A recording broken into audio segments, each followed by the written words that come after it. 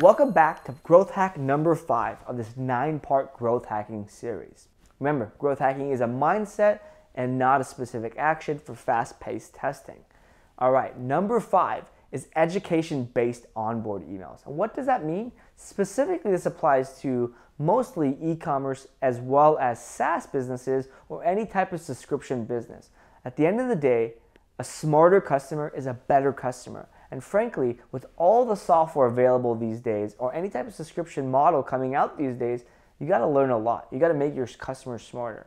So what you want to do is leverage the first few emails that you send out to your customers or potential customers starting out a trial or starting out with your software or business, and you want to help them get better and not better at your software. Nobody cares about how I can use your software.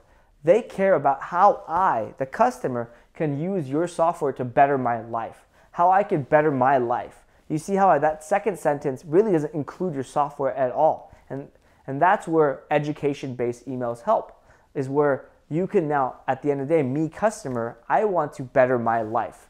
You can interject how your software can help me better my life. And that's what educational onboarding emails do.